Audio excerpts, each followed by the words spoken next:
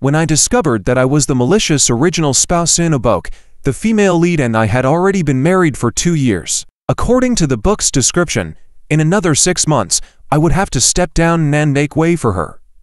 And this 6 months would be the period where I continuously make mistakes, while also advancing the romantic relationship between the male and female leads.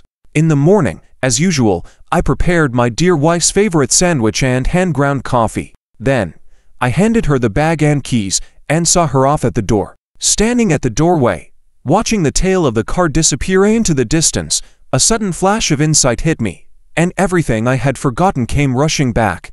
At that moment, it felt like a sudden enlightenment, as if I had entered a state of epiphany. Here's the story. 25 years ago, I was reincarnated into the world of this book with memories of my past life. At first, I didn't know that I was in a book. It wasn't until a man, with a broad smile, said, "Baby, we finally have names. We are called Bill Wong," David gently said. "Willow, what do you think?" David Wong is the man in front of me, my dad. As for Willow, without a doubt, it must be my mom. Bill. How should I put it? A bit cheesy. Although the name Bill sounded familiar to me, I didn't think too much about it. After all, such a common name has a high chance of being repeated. 3 years later, Uncle Liu next door had a baby girl. That girl was adorable, like a little doll. So, my dad spoke up. "Look at Susan. How well she matches our Bill. Old Liu, how about arranging a marriage for our children?" I didn't hear Uncle Liu's response. My mind was stuck on the name Susan. Susan. Liu. Susan. Susan. Susan Liu. In an instant, I finally knew where the familiarity of the name Bill came from. Isn't this a character from the book I read before being reincarnated? It was a strong female lead romantic novel.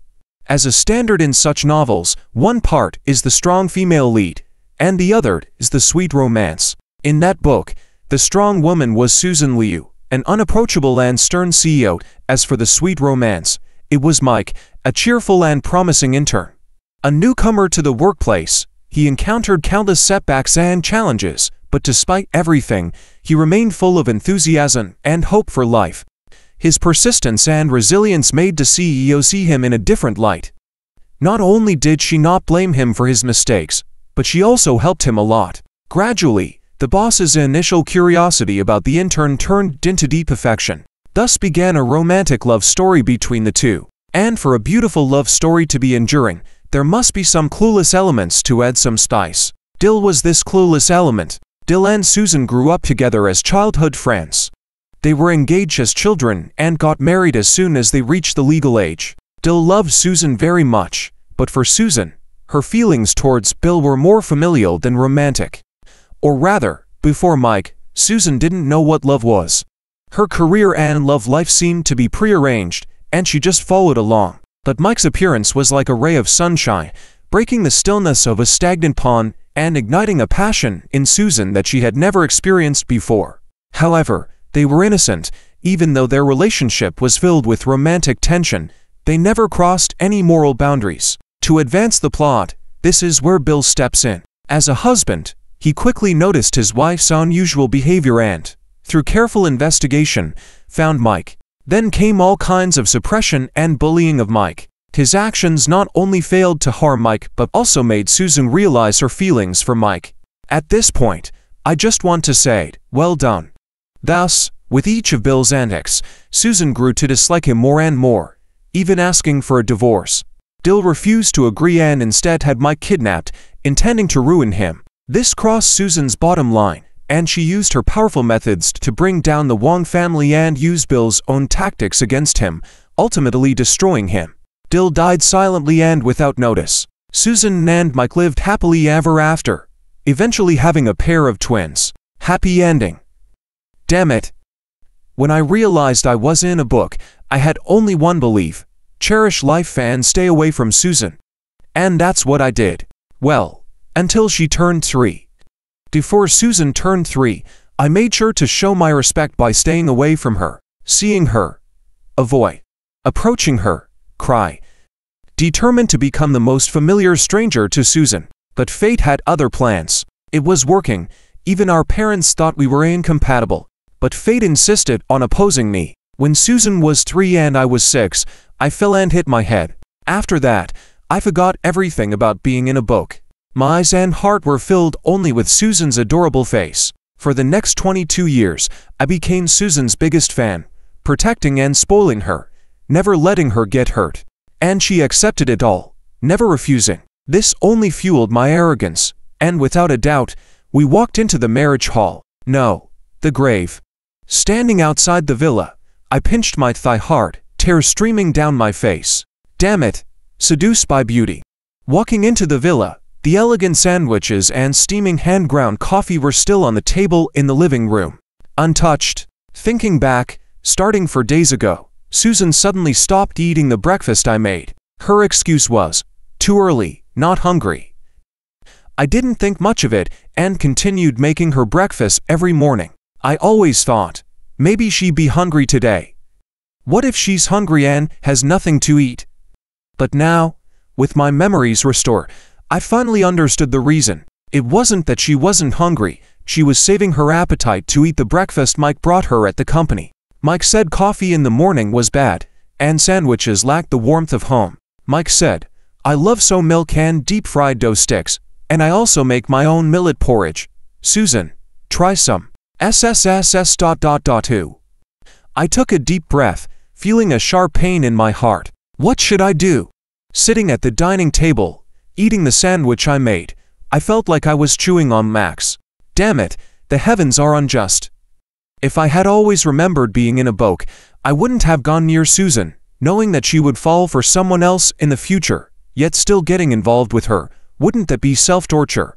If I had just transmigrated into the book now, I would have immediately filed for divorce, cutting ties with Susan and all the messy affairs. But 22 years, I have loved Susan for 22 years, and my love for her is real. Susan is special to me. I always believed that Susan loved me, even if it wasn't as deep as my love for her. I was still unique to her. That's why I could chase after her for so many years. Now you tell me, she doesn't love me, and has another true love. What do you want to do? Kill me? At this moment, the housemaid opened the door and came in. Seeing me, she asked, Sir, what would you like for lunch today? I'll go buy groceries. Suddenly thinking of something, I stood up abruptly. Butler Sophia, make some dishes that Madam likes. I'll go to her company at noon. Okay. Start preparing. I'm going out for a while. All right. I drove away from the villa and went straight to the hospital. Susan's period was a week late this month. I hadn't paid much attention to it since her periods were always irregular. But with my memories returning, I remembered something. In the original story, Susan had a child, but Bill didn't know. One time, Bill went to the company to find Susan and saw her helping Mike with his tie as soon as he opened the door. In fact, there was nothing between them. It was just Mike's first time wearing a suit, and he didn't know how to tie it. Susan, who often helped me with my tie, assisted him out of habit. But Bill didn't know. He went crazy, rushing forward to hit Mike. Susan protected Mike and was pushed away by Bill. This push caused Susan to lose her child. Bill was devastated, feeling he had hurt Susan, and almost committed suicide. But he didn't know that Susan didn't want the child in the first place. I drove steadily to the hospital. Susan and I had been married for 2 years, but always used protection. We tacitly agreed not to rush into having children. I didn't know what Susan thought. For me, I just wanted a few more years of life together as a couple. Soon, I arrived at the hospital. Feeling numb, I went straight to the gynecology department. Unsurprisingly, I saw Susan. I watched her waiting for her number, seeing the doctor, paying fees, undergoing examinations, and waiting for the results. The whole process took 2 hours, during which my mind was blank. I couldn't think of anything. I watched Susan come out of the clinic. She held the lab results. She was silent for a long time, then tore the paper into pieces and threw them into the trash can. She left. The cigarette between my fingers fell to the ground. I didn't snap out of my daze until I reached the hospital entrance. Watching the people coming and going outside, I took a deep breath and drove back. 22 years of love, 2 years of marriage, and a child in the womb. I don't want my life to be doomed by the plot of a book. Susan, please, don't let me down. Back home, Butler Sophia had already prepared the meal. She was packing it into containers and said with a smile, "It's rare to see such loving couples like you and Madam these days. It makes me envious." Normally, I would have smiled happily, but at this moment, I couldn't even muster the strength to smile. The villa was a half-hour drive from Susan's company. When I arrived at her company, it was exactly noon. The receptionist recognized me. Without notifying anyone, I went straight to the private elevator and reached the 32nd floor without any hindrance. The first person to see me was Alex, Susan's assistant. His face stiffened for a moment upon seeing me, a flash of panic in his eyes, but he quickly recovered. "Sir, why are you here?" I smiled lightly. "Where's Susan?" Alex said, "The president is in her office. I'll notify her." I pulled him back. "No need. I'll go myself. I haven't been to Susan's company often, but I know the way." Walking to the president's office, I gently pushed the door open. The office had excellent lighting. At noon, the bright sunlight shone through the clear windows, filling the room with light and warmth. Against the light, I saw a man and a woman sitting at the desk, with cute cat lunchboxes in front of them, sitting close together, eating the food in the lunchboxes with great relish. The both seemed to be saying something, smiling. The woman looked up, listening attentively. Perhaps it was the sunlight, but at this moment, the woman seemed extraordinarily gentle, a gentleness had never seen before. Afraid I might be mistaken, I took out my phone and snapped a photo of this scene. Click. I clicked my tongue lightly. Damn, I forgot to turn off the sound, disturbing the scene. Damn it. Both of them seemed surprised by my appearance, their expressions stunned for a few seconds. Seeing such an expression on Susan's face amused me. I couldn't help but burst into laughter. Susan frowned at me, her expression clearly showing displeasure at my arrival. "Oh, Susan, that really hurts." Mike's face turned pale, and he suddenly stood up. His movements were too fast, causing the soup container next to him to spill completely. "Ow!" The soup splashed onto his leg, burning him and making him scream. Susan quickly stood up, pulling him back. I turned and left, unwilling to see what happened next. After all, we're all dignified people. I don't want to do anything undignified like in the original story. Alex stood behind me, looking nervous. I shoved the lunchbox into his arms. "Here. You can have it." Alex looked bewildered. I didn't leave but went to the secretary's office. Seeing me enter, several secretaries stood up. It seemed they all knew me. That's good. Saves me from explaining. "Who is Joel?" I asked. A meticulously groomed man stepped forward, trembling with fear. "Sir, it's me. What can I do for you?" I took out my business card from my bag and handed it to him. "I'm very interested in what you have. Remember to contact me." Joel looked stunned. By the time I left the secretary's office, Susan was already standing outside. I masked my emotions and brushed past her with a blank expression. But she wasn't ready to let me go. She grabbed my hand. She asked, "Why are you here?" I said, "Let go." Maybe my tone was too cold, as I had never spoken to her like this before. Susan tightened her grip on my hand. "Bill, don't make a scene." I sighed. "Susan, let go. I don't want to talk to you right now." Susan's face turned ugly, her eyes burning with anger. I met her gaze without backing down. Bill, have never been a patient person. The only reason I was gentle with her was because I loved her. Now I realize, it's no longer necessary. I pried her hand off and left the company without looking back. After leaving the company, I didn't go home but checked into a hotel. Joel didn't disappoint me. He contacted me just an hour and a half later. In the original story, Joel was a minor character. He had great confidence in his looks, which made him somewhat arrogant. So when Mike caught Susan's eye, Joel was incredibly jealous. Joel was the first to notice the ambiguous relationship between Mike and Susan. Driven by various complex emotions, he took photos of all their intimate moments. These photos eventually ended up in Bill's hands and became the trigger for his downfall. I'm not interested in the downfall, but I'm very interested in the dirt. I bought all the scandalous materials Joel had with a sum of money. I have to admit, he was very thorough. He provided not only photos, but also videos. I stared at these materials for nearly 2 hours until my eyes were sore and my stomach was growling. rubbing my temples. I realized that even though I had no appetite, I couldn't neglect myself. Just after hanging up the hotel phone, my mobile rang. It was Susan. 7:27 p.m. Her usual time to get home after work.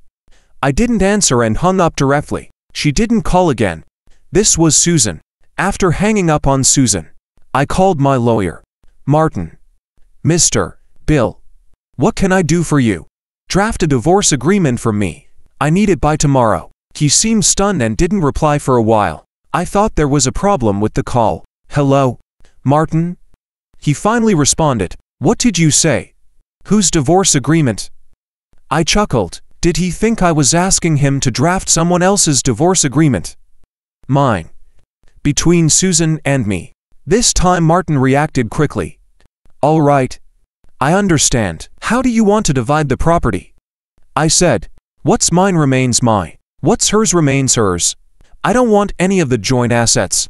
Although Susan and I had our separate businesses, we also had a considerable amount of joint assets. Over the years, various investments and collections have accumulated. If we were to divide them, it wouldn't be a quick process. Martin asked. So, you want to leave with nothing? Leave with nothing. I didn't like the sound of that. Then make it so she takes nothing of the joint assets. They're all mine. Susan has enough generosity to accept this. All right. I'll draft it right away and send it to you. Martin was efficient. He finished it in half an hour and sent it to me directly. I was amazed. That speed. I hadn't even finished my meal. I decided I'd give Martin a big bonus at the end of the year. After finishing my meal, I was ready to go downstairs to print out the divorce agreement and develop those photos. Just as I opened the door, a shadow appeared, startling me. Looking closely, it was Susan. Her brows were tightly knitted, and her face was dark. I wasn't surprised by Susan's arrival. She's a person with a strong sense of propriety. As long as I'm still her husband, she wouldn't just let me go. Since I didn't answer her call, she would definitely come to find me. Why didn't you come home? She asked in a low tone. I said, perfect timing. Come in and sit for a while. I have something to tell you. Saying that, I was about to leave. Where are you going? She asked. To print some documents. I'll go with you. I pushed her away and looked at her sternly. No need. Wait here. I let out a long breath as I entered the elevator, tightening my trembling hands, and muttered to myself, pathetic. When I returned with the printed documents, Susan was sitting properly on the sofa. She was always so meticulous, like a robot without emotions. But today, after seeing those photos, I knew that wasn't true. The divorce agreement was in my hand. I didn't take it out but asked her. A friend of mine said they saw you at the hospital today. Are you feeling unwell? I was still hoping Susan would tell me she was pregnant. But she just glanced up briefly, then looked down again. She said, they must have been mistaken. I didn't go to the hospital. The hope that was hanging by a thread finally shattered. All right. There were 2 copies of the divorce agreement. I signed my name on both and handed one to Susan. Susan took it, confused. When she saw the words on the document, her expression changed dramatically. She looked up at me in disbelief. Divorce? You want to divorce me? I nodded. Yes. Susan stared at me intensely while I calmly met her gaze. After a while, she threw the document on the table. Wide. I took out the printed photos and tossed them in front of her. The top photo was of her and Mike standing on the rooftop, looking out into the distance. The photo was perfectly timed, capturing them gazing into each other's eyes and smiling. Susan looked through the photos one by one. Her expression remained calm and composed, her hands steady. I let out a bitter laugh, comparing her reaction to mine. The difference was stark. Did you spy on me? After looking through the photos, Susan's eyes flashed with annoyance and hidden anger. I laughed in frustration. So after seeing all this, your only thought is to blame me? Susan, you've really shown me your ability to deflect. But just to clarify, I didn't follow you. Someone else took these, and I paid for them. Any problems? Want to sue me for invading your privacy? If so, go ahead. Susan's brows furrowed tightly. That's not what I mean. Mike and I are just colleagues. There's nothing between us. If it's about him, there's no need. Huh? I scoffed. Of course. I know, there's no holding hands, no hugging, no kissing, no sex, but so what? Am I, Bill, such a fool that I need to wait until it gets worse and my face is slapped before I react? Sorry, my bottom line isn't that low. Susan's eyes were cold as she stepped closer to me. Bill, what are you playing at? I told you there's nothing between us. What more do you want? I frowned and stepped back. Don't you understand? I said I want a divorce. I can't live with someone who might cheat on me at any moment. Susan's expression turned exasperated as she yelled, Bill, stop this nonsense. Pack your things and come home with me. I can pretend none of this happened. I lost my temper too. Pretend none of this happened. Why should I? You act self-righteous despite what you've done. Divorce. Divorce. I want a divorce. Right now. Shut up. Susan raised her voice. Bill, I don't want to hear that word again. You're not a child. You need to be responsible for what you say. Her words succeeded in making me furious. Responsible? How dare she say those two words to me? I rushed over and pulled out one of the photos. In the photo, Susan was eating the buns Mike had bought her, holding a cup of soy milk. The date on the photo was just 2 days ago. I get up an hour early every morning to grind coffee and make sandwiches for you. I never sleep in. I treat you well. And yet when someone tosses you a bone, you think it's the best thing in the world. Do you even know what's good for you? My chest heaved. Talking to me about responsibility. Susan, are you even qualified? This was probably the first time Susan had ever been scolded like this. She looked at me with eyes that could almost eat me alive. But I didn't care. I only felt completely satisfied. Susan looked at me deeply. Are you sure you want a divorce? I handed her the divorce agreement and a pen, showing my resolve through my actions. Susan's expression changed several times before she finally signed the divorce agreement with such force that the pen almost tore the paper. She didn't even glance at the contents. I raised an eyebrow, feeling slightly cheated. If I had known, I would have taken her for a lot more. After all, who would mind having more money? Susan stood up, face dark and full of anger, and left.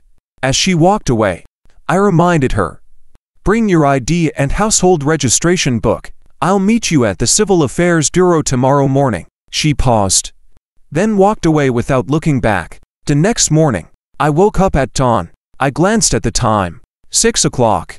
This timing made me angry. Years of forming a biological clock.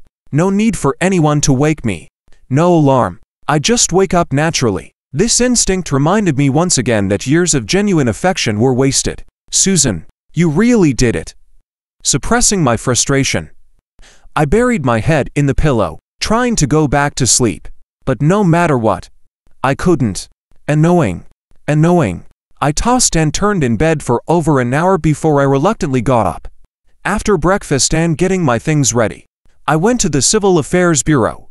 I waited for Susan at the Civil Affairs Bureau for 2 hours. My patience ran out, and she still hadn't arrived. Now I was in a terrible mood. Susan, you are something else. Driving straight to Susan's company, Alex looked like he was facing a great enemy when he saw me.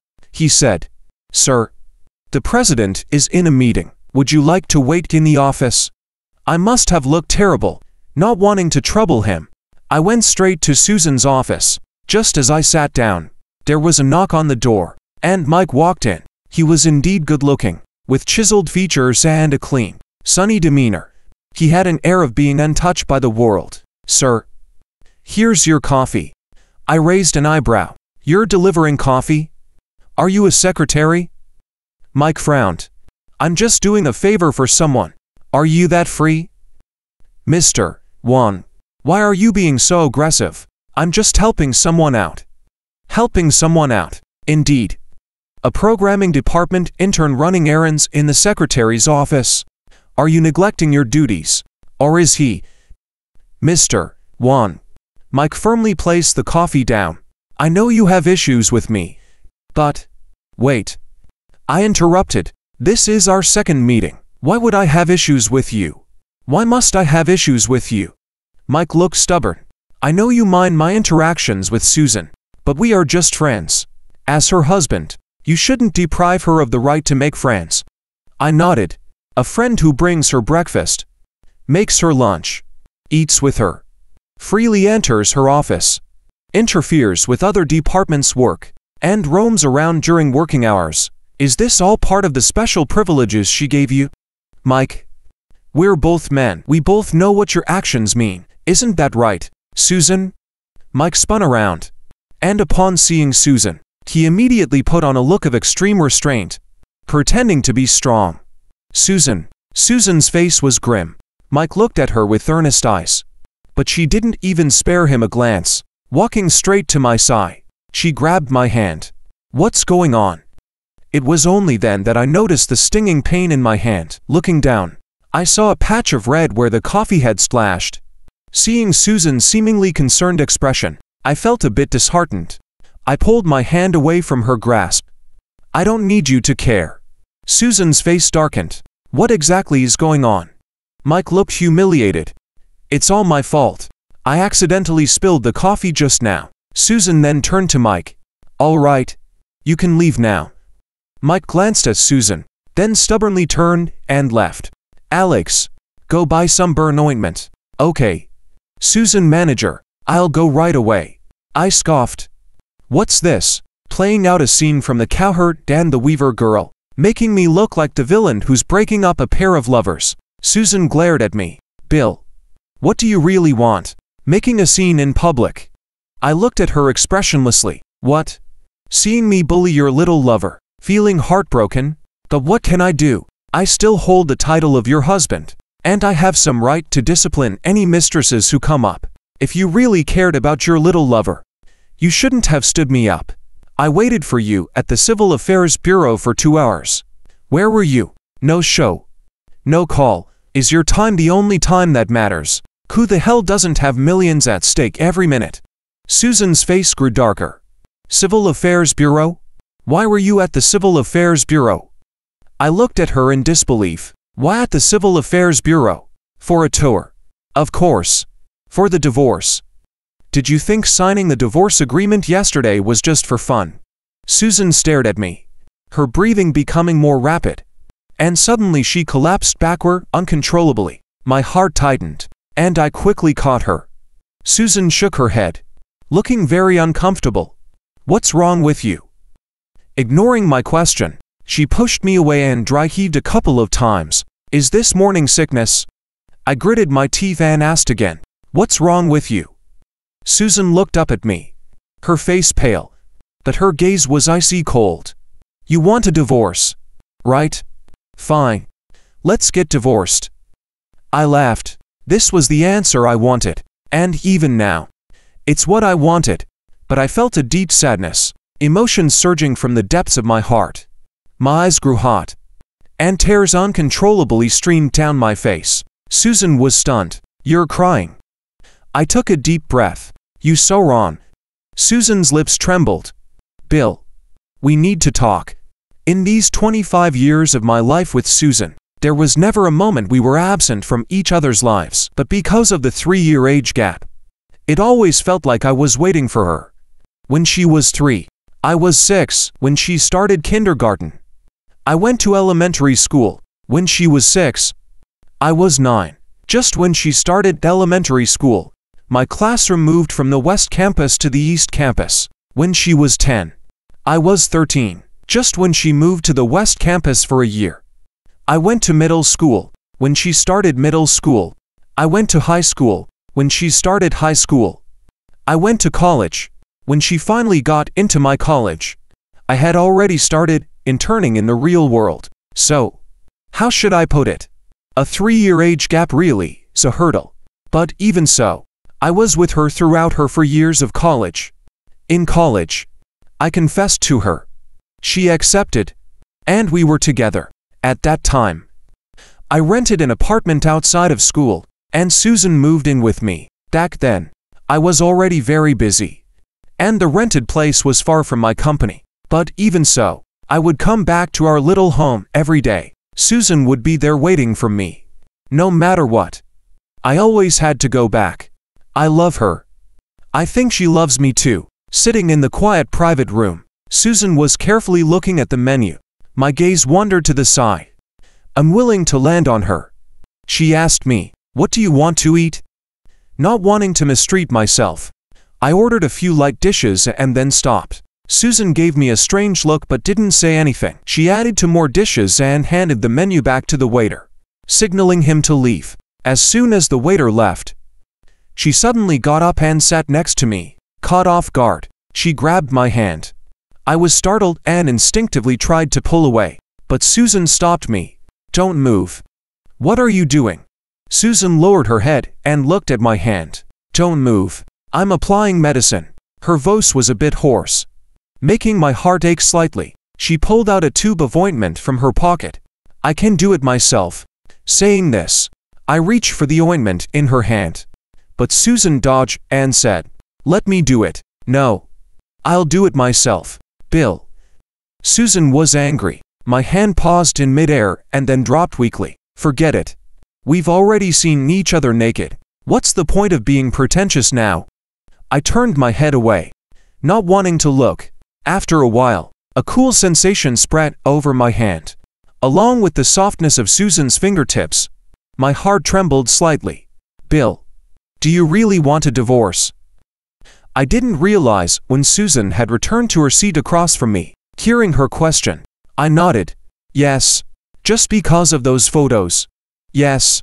Susan took a deep breath. She was frustrated and trying to suppress her emotions. She said, "Mike and I haven't done anything inappropriate. Not before. Not now. And not in the future." "What are you really upset about?" "It's just a normal superior-subordinate relationship. You work too. Don't you understand?" It was really hard for Susan to repeat such pointless words over and over again. "Susan," I looked up at her. "Why don't you sit next to me? Why do you always sit across from me?" Susan frowned, looking confused, as if she didn't understand the meaning of my words. Or perhaps she had never considered the question. I said, "From the age of 3 until now, 22 years. Let's count 300 days a year. That's 6,600 days. Rounded down to 6,000 days, assuming one meal a day. We've had at least 6,000 meals together. In these 6,000 meals, you've never sat next to me. Always across from me. Just like earlier, even though you sat beside me to apply medicine, you still returned to the seat across from me. Look at the distance between us. At least a meter. But with him, you can sit side by side. What was the distance then? 5 centimeters? Or 0? Susan froze for a moment, then stood up awkwardly. I raised my hand to stop her. "Don't come over. It was just an accident in the office. The only table where you can eat is that one, and it can't." I didn't let her finish and interrupted her directly. "Do you remember when we were in college? We lived in Yicheng apartments, and every morning before going to work, I would get up to make you breakfast. At first, I didn't know how to cook, so I could only heat up milk and cook plain rice porridge. But you can't eat that every day. So I learned to cook. When I wasn't busy, I would try making various breakfasts at home: buns, dumplings, soy milk, fried dough sticks, wontons, noodles. Later, I even started making egg-filled pancakes and jianbingguozi at home. Back then, breakfast was all I could make for you. You waited at home for me, and I wanted to make sure you ate well in the morning. But you didn't have an appetite in the morning. I could tell you were struggling to eat what I made. So I simplified the breakfasts again. The only breakfast you can completely finish in the morning is a sandwich, 2 triangular slices of toast, a soft boiled egg with a bit of pepper, 2 slices of luncheon meat, and a piece of lettuce. The most important thing is that you don't want any sauce. You probably don't even realize this yourself, but I figured it out from making you breakfast day after day. As for the hand-ground coffee, you don't like milk because it makes you bloated. You don't like soy milk because you can't stand the texture, but coffee with milk, you can drink very comfortably. Don't I know that drinking coffee in the morning is bad for the stomach, but you like it. And have you ever had an upset stomach from drinking coffee in the morning? Susan, do you know what the soup you drink every night is? It's to nourish your stomach. I've nurtured your stomach day by day so that you can drink your favorite coffee in the morning. And even if you skip a meal or two, you won't get a stomachache. It's not for you to eat junk food. Susan's expression was grim, her mouth open and closed. And finally, she looked at me intently and said, "It won't happen again. Never again." I shook my head. "There's no never again, Susan. The smile you show him is a smile you've never shown me. Not even when we took our wedding photos. During our wedding photo shoot, you had the same expression the whole time." Later, I overheard the staff gossiping. They said, "This woman must have been forced into marriage. Look at her. Not a single smile from start to finish. She seems very unhappy." I wasn't unhappy. I was just nervous. There was something in Susan's eyes that I couldn't understand. Like panic. I shook my head. Impossible. When has Susan ever panicked? I rubbed my temples, which were starting to ache. Susan walked up to me, knelt down on one knee, and held my hand. She looked at me seriously, more seriously than when she accepted my proposal. She said, "I will transfer Mike to a branch office, and I won't see him again." Perhaps I didn't handle the boundaries between us properly, but I assure you, I only admire him, admire his attitude towards life and work. Nothing more. "You have feelings for him." Susan frowned. "I don't." Her tone was decisive, without a hint of hesitation. I shook my head. "You have feelings for him." Susan's expression grew increasingly agitated. "This is my own heart." I said no. "And that's it." I pulled my hand away. Susan's face turned cold, staring at me expressionlessly. "Susan, I know you too well. Over the years, there have been countless men circling around you, trying to get close, but you never gave them a second glance. But this man is different. He made you break your rules too many times. He's the first in your 25 years of life. In other words, this is what they call true love. I'm a businessman. If an investment is about to bankrupt me, I will definitely cut my losses in time to minimize the damage. Susan, you have feelings for someone else. That's why I don't want you anymore." Susan refused my request for a divorce. This was to be expected. After all, Susan isn't someone who acts impulsively or emotionally, just like in the book. Even in the end, she wasn't divorced, only widowed. Thinking about this, I couldn't help but shiver. Susan wouldn't want to kill me, would she? I shook my head. It shouldn't be that extreme. I can understand many plot directions in the book, except for one thing. Susan bringing down the Wong family.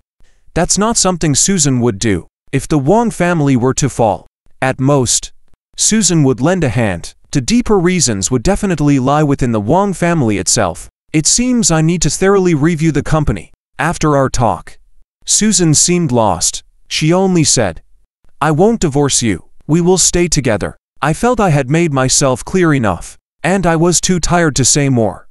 After all, I'm not her emotional advisor. It's not my job to help her understand her own feelings. I stood up and walked away. She grabbed me. "Where are you going?" I said, "Home." She didn't let go. "Which home?" I said, "City A." Upon hearing this, she seemed to breathe a sigh of relief. She said, "Wait for me at home. I'll take care of everything." I shrugged, not really caring. City A is the place where we lived after getting married.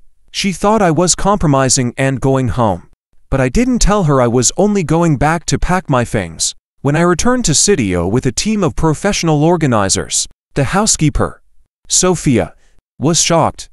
At first glance, it might have looked like the house was being seized. Sophia looked bewildered. "Sir, what are you doing?" I said, "Moving out." Without waiting for Sophia to ask more questions, I started giving instructions.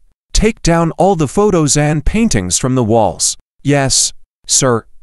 "Pack up all the men's items in the second floor dressing room." "Yes, sir." "Move the entire bookshelf from the master bedroom on the second floor." "Yes, sir." "Clear and throw away all the carpets." "Yes, sir." "Uproot the ginkgo tree outside." "Yes, sir." "Everyone else, clean the entire house and remove anything with masculine characteristics." "Yes, sir." I came with a grand entourage and left the same way. Sophia tried several times to approach me, but my calm demeanor kept her at bay. She works for Susan and gets paid by Susan. Once I leave, we will have no further interaction, so there's no need for pleasantries. After leaving Cydia, I didn't go home but went to another property I owned.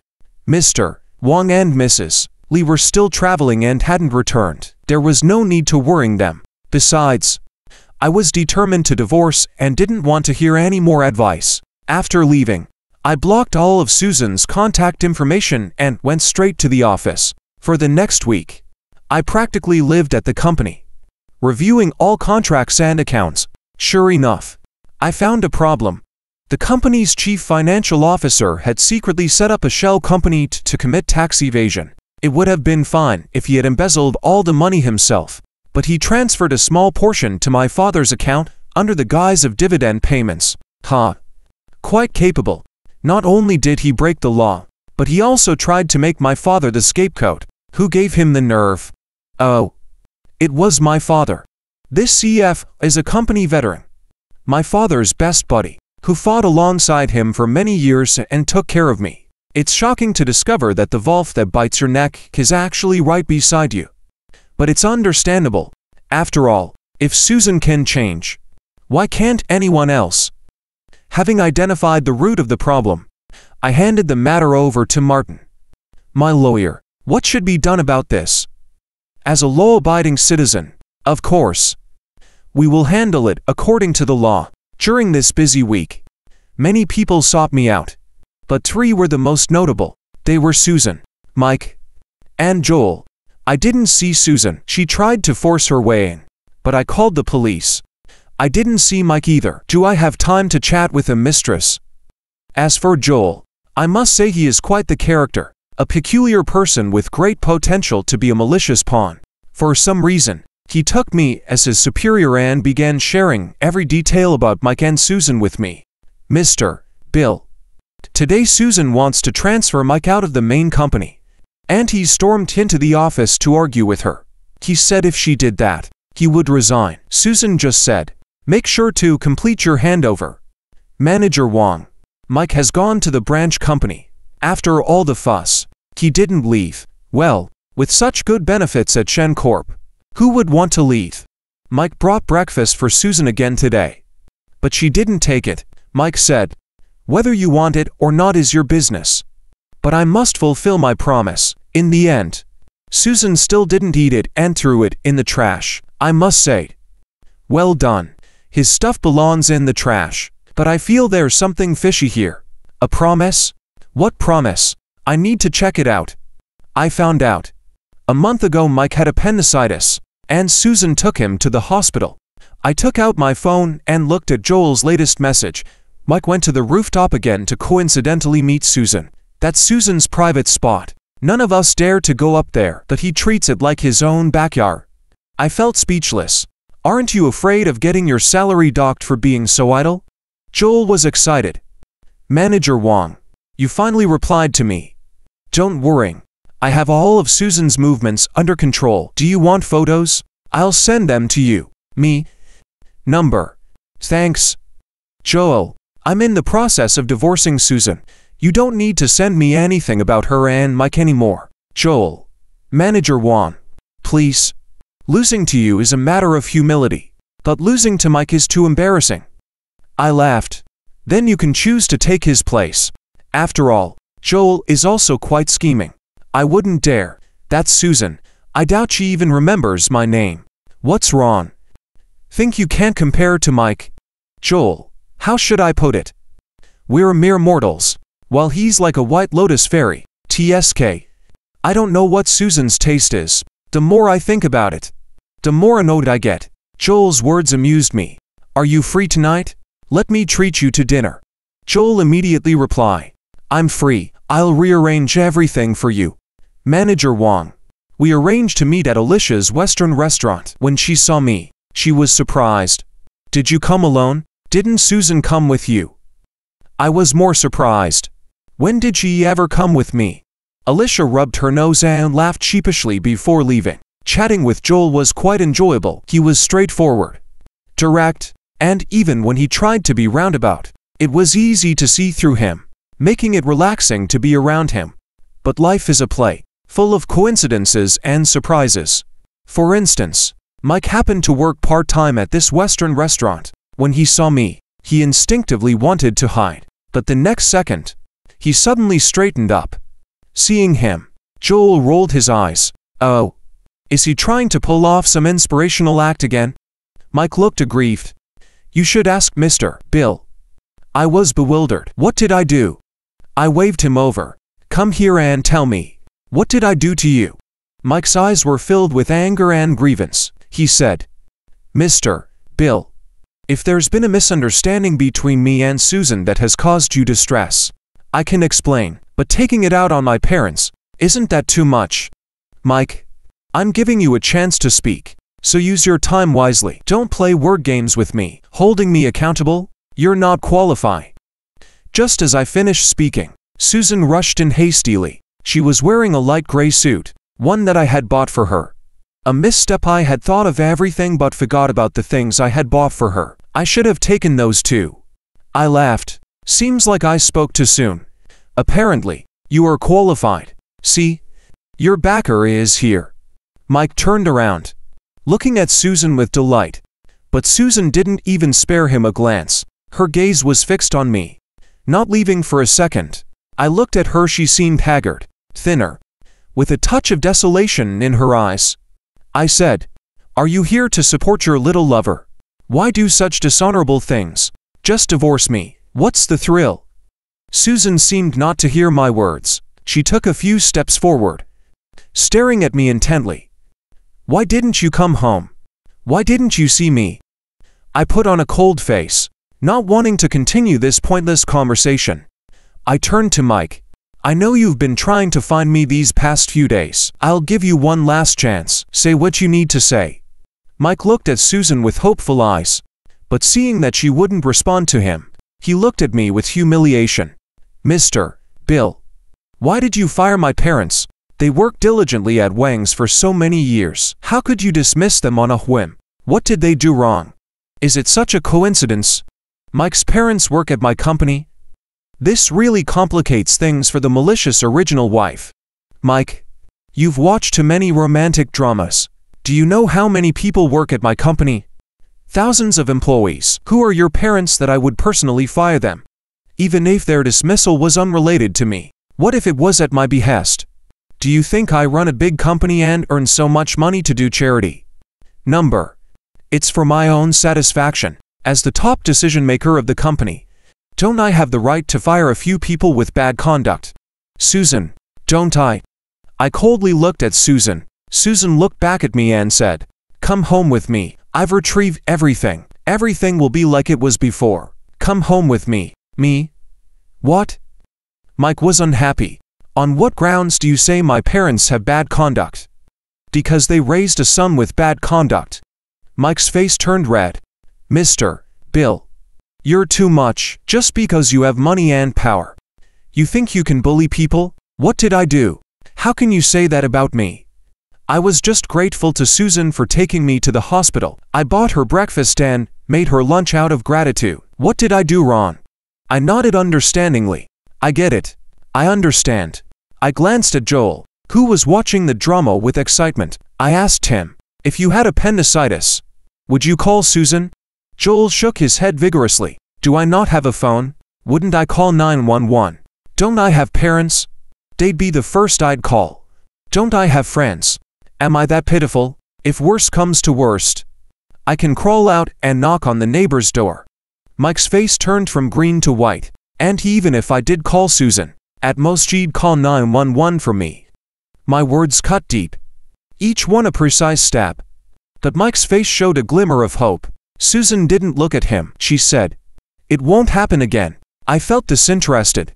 Mike, don't get discouraged. Once I'm done divorcing Susan, you can take your place. For now, be patient. Don't give me a chance to finish you off. Susan clenched her teeth and grabbed my hand. We're not getting divorced. Not now. Not ever. There's no one else. Only you. What's the point of saying these things now? I tried to pull my hand away, but she wouldn't let go. I didn't mean to throw her off. Just one push. And she stumbled, hitting the edge of the table. Her face turned pale instantly, and she clutched her stomach protectively. She held my arm tightly. The baby, Bill. Our baby. Did I want a baby? The answer is yes. Before I brought out the divorce papers, I always hoped Susan would tell me she was pregnant. I thought, as long as she said it, I would forgive her. It wouldn't matter if she liked Mike or if she had feelings for him. As long as she still wanted to keep our baby, we could start over.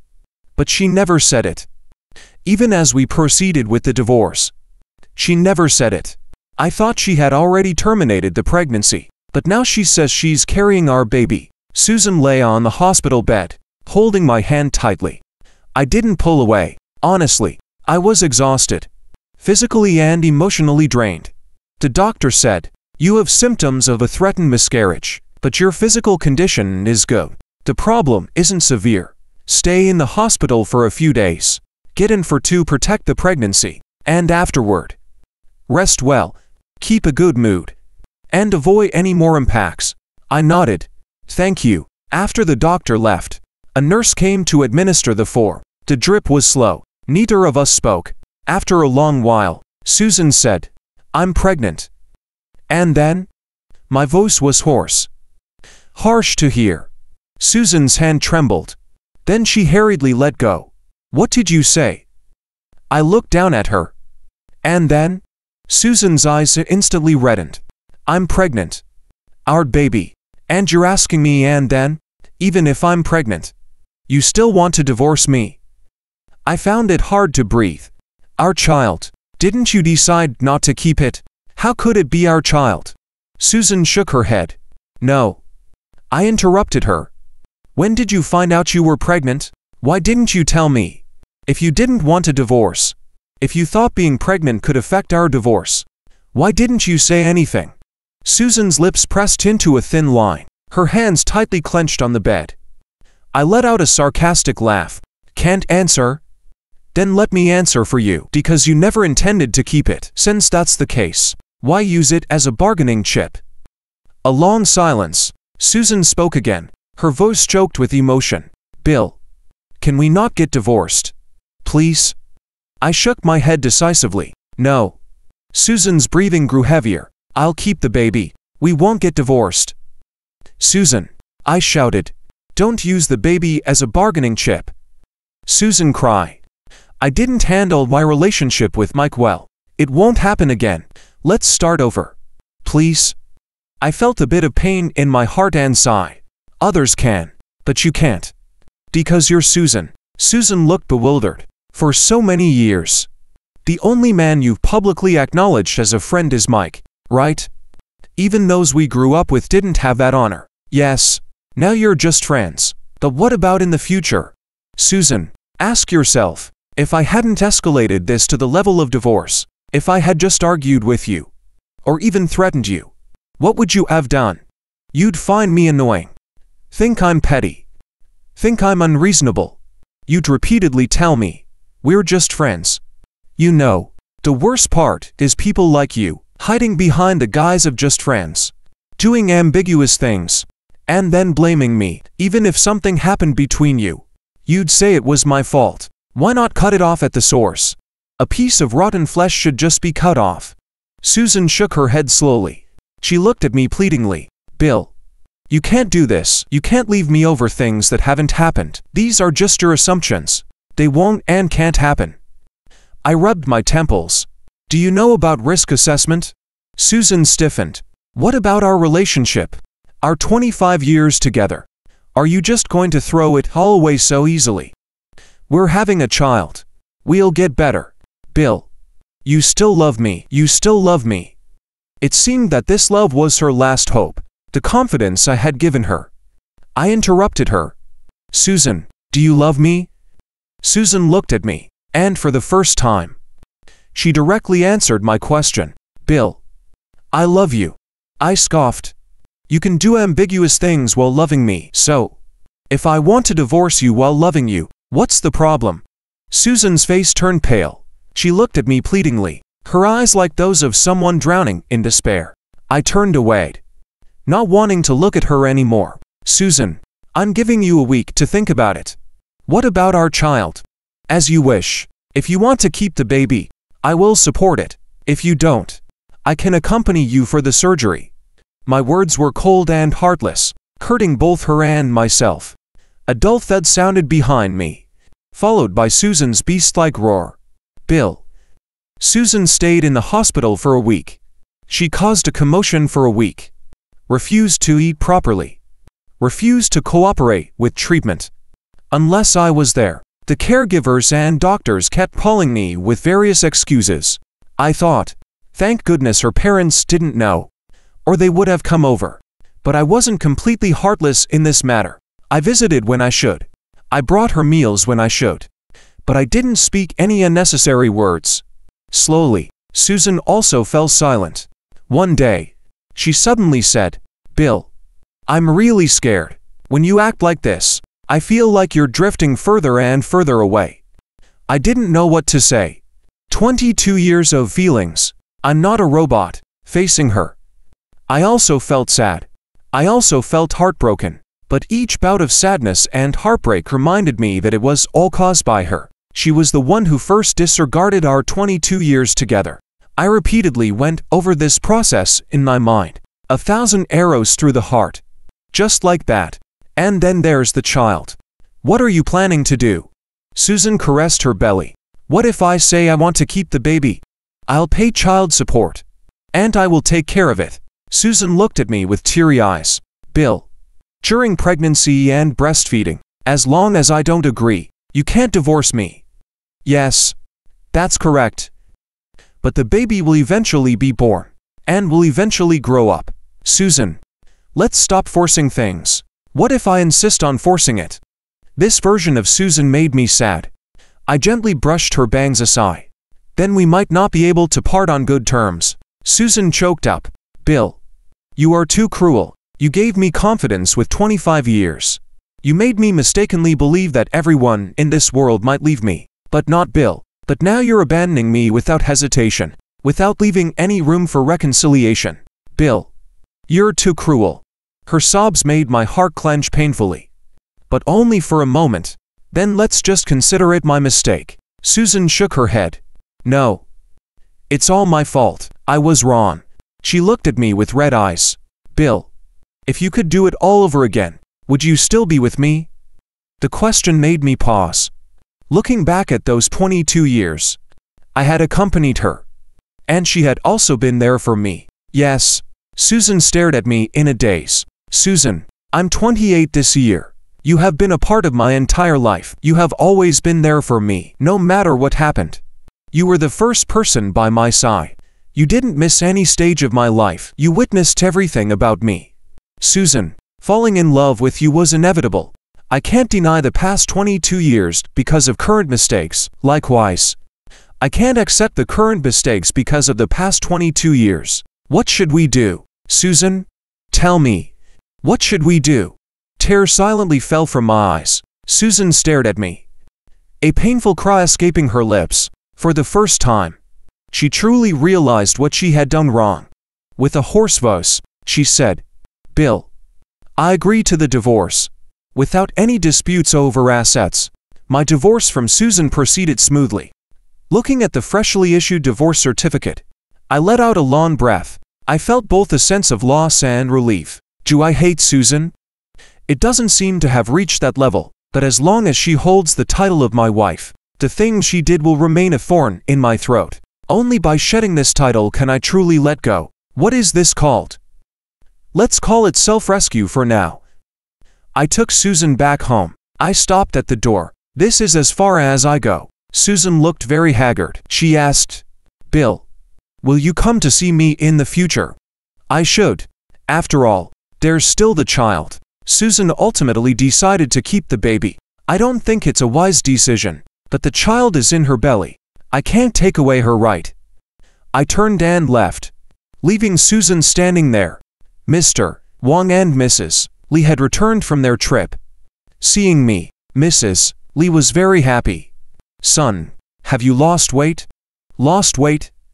That's good. Mr. Wong came down from upstairs. Where's Susan? Why didn't she come back with you? We're divorced. I didn't intend to hide it from them. Mr. Wang and Mrs. Li were both stunned. Standing there. Wide eye.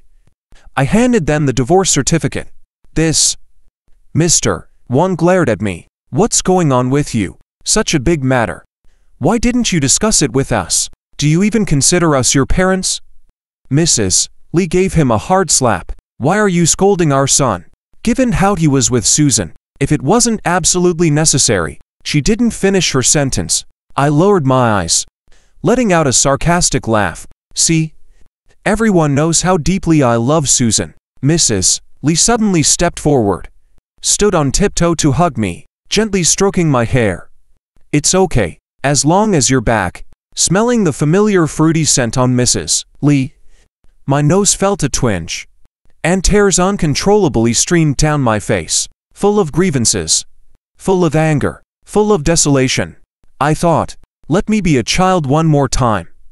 Let me cry one more time. For the last time. Come tomorrow. I will once again be the elegant, omnipotent young Mr. Wang. Epilogue 1. Susan. From as far back as she could remember, Susan had a big brother who could do anything. This big brother was named Bill, and he was particularly handsome. He said, Susan is the prettiest in the world. Susan is obedient and cute. And I like Susan the most. But Susan knew that she was actually very domineering and held grudges. When she was 8, Bill fell in love with Lego. He could sit quietly and build all day. Susan didn't like it. Well, it wasn't that she didn't like it, but she was only 5 at the time and didn't know how to build. But Bill didn't mind. He would build Lego and give Susan a storybook to read while she lay beside him. Often, Susan would fall asleep while reading. At those times, Bill would stop what he was doing and cover her with a blanket. One day, a girl came to visit with her mother. Seeing the Lego, the girl wanted to play too. Susan wasn't happy, but Bill agreed and decided to play with the girl. Susan got angry and walked away. Bill chased after her. Susan, what's wrong? Susan pouted. Clearly unhappy, she said. I don't want you playing with others. Bill agreed without hesitation. Okay. I won't play with others. Only with Susan. But you can't play with others either. Okay.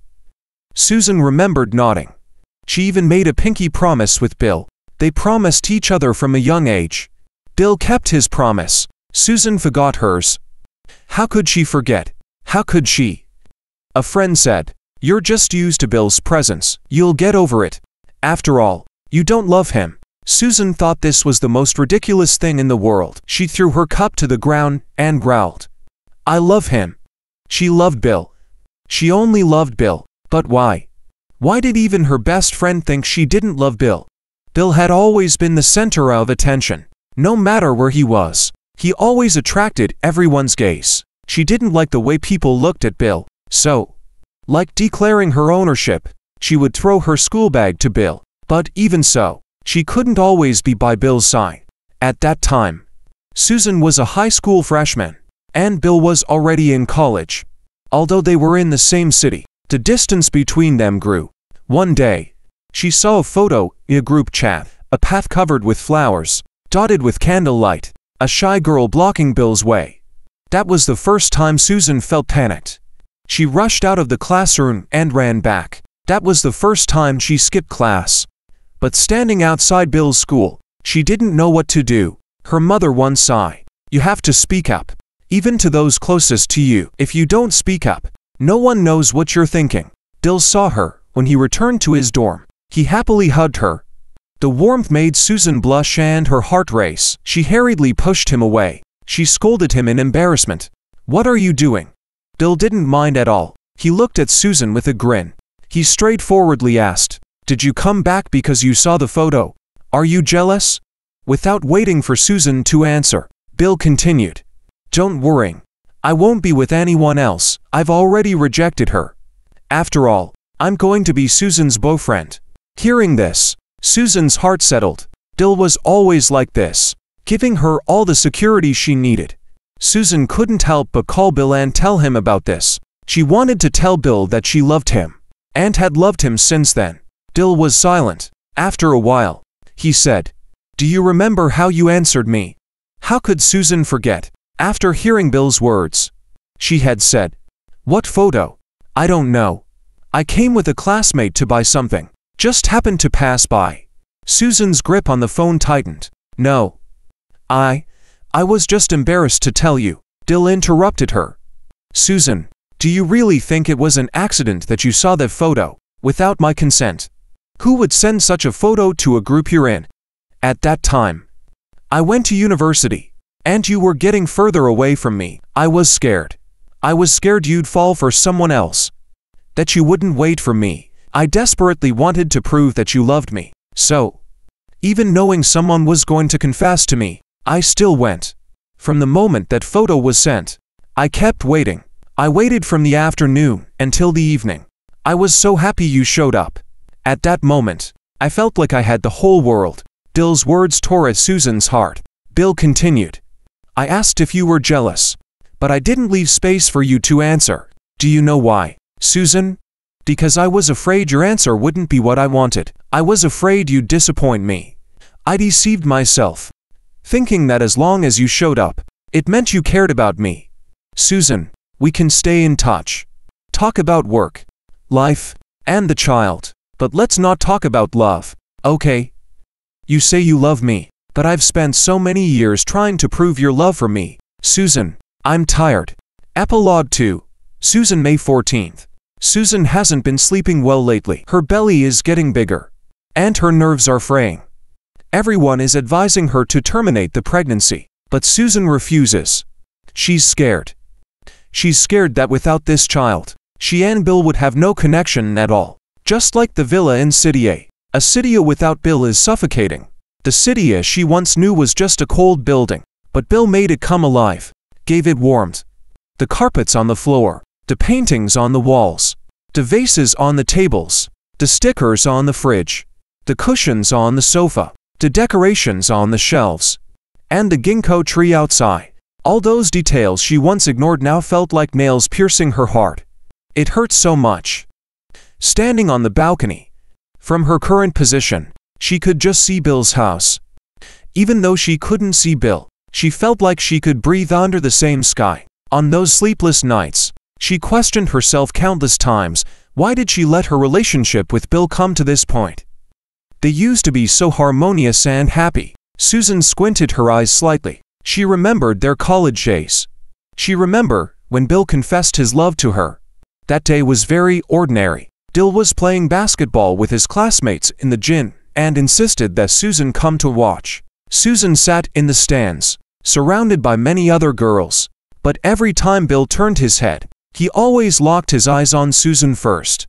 His gaze was burning, and he had a smile on his face.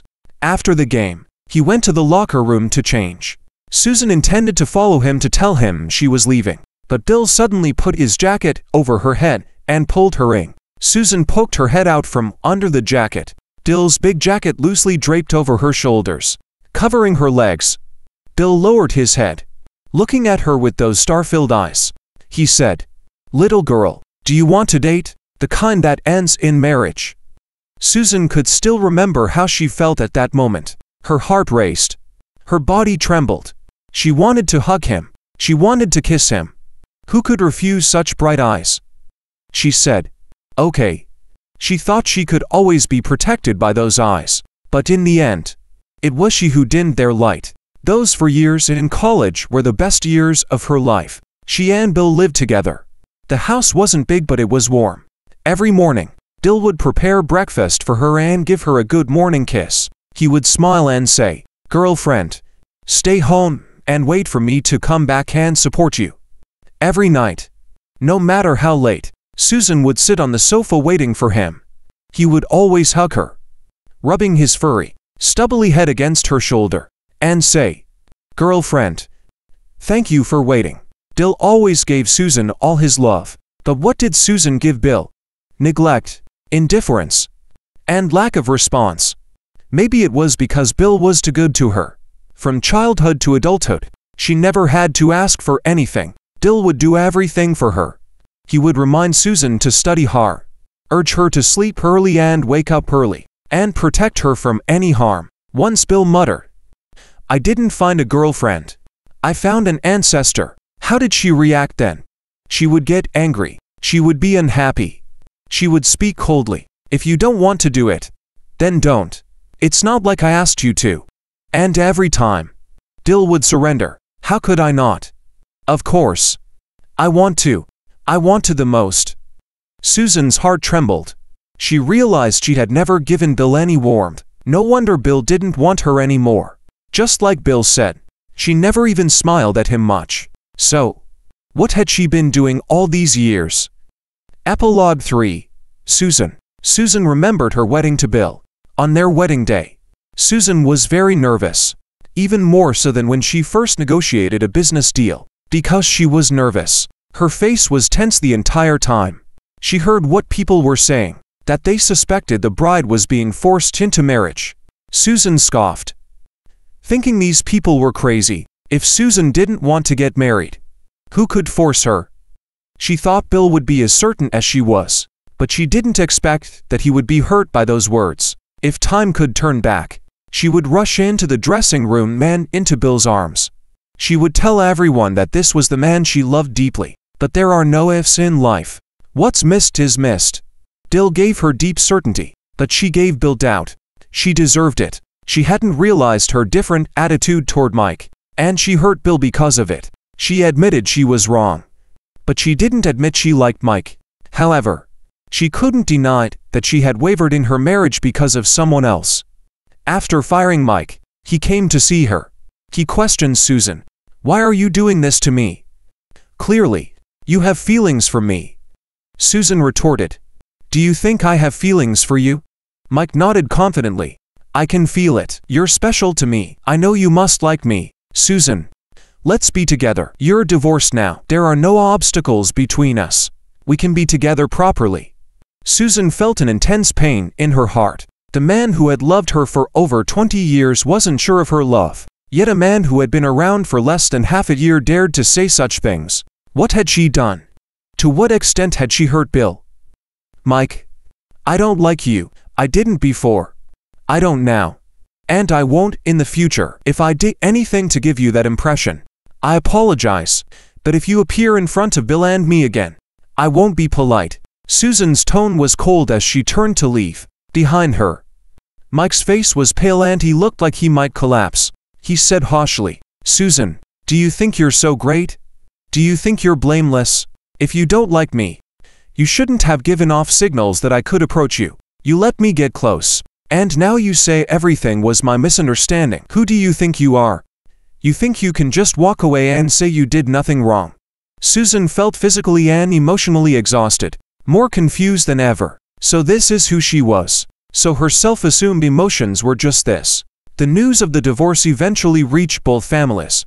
She was called back home. Her father looked at her with disappointment and shook his head. She had been her parents' pride all her life, and seeing her father look at her like that for the first time made Susan feel suffocated. She ultimately didn't keep the baby. She cried for a long time. Bill came to see her. Susan hid under the covers. She didn't dare face Bill. She hadn't kept their baby. She and Bill had no future anymore. She didn't not want the baby. She just felt she was still young and didn't want a child so early. She was too spoiled by Bill. Indulge in his affection. She felt she didn't need to consult Bill about not wanting the child. Dill would obey her unconditionally. But she was wrong. Her mother once said, if you like someone, you have to tell them. Love needs to be shown, but also spoken. No one can give endlessly without expecting something in return. Don't wait until the love is exhausted to regret. Susan had been sure that Bill's feelings for her were an exception. Now, she regretted it. Her mother said, don't do this again in the future. Susan cried and laughed. Laughed and cried. What future is there? She had been so deeply loved by Bill. How could she ever love someone else again?